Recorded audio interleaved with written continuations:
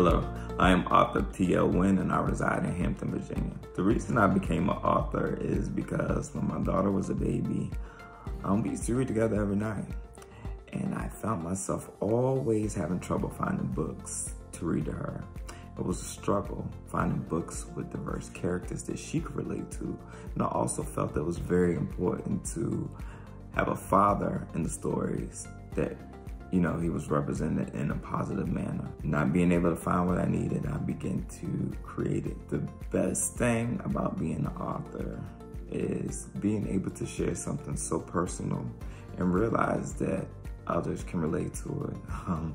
It's great, whether it's a father who shared the same experiences as myself, or a little reader that can relate to the little brown girl that they see in the stories that I write. The pandemic has had a major impact on a lot of our lives.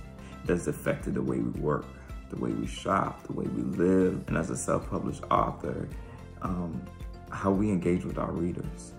There were numerous events that were either canceled or postponed or changed to virtual events. So you just had to adapt, and hopefully in the future things will get back to normal for us. I would like to share with you my first installment of my Daddy-Daughter series titled Daddy and Me. This story is about the anticipation of a little girl who is excited to spend the day with her dad. All of my stories can be found on barnesandnoble.com, amazon.com, as well as my website, www.iameinitiative.com. Thank you for allowing me to share my story with you guys. Have a great day.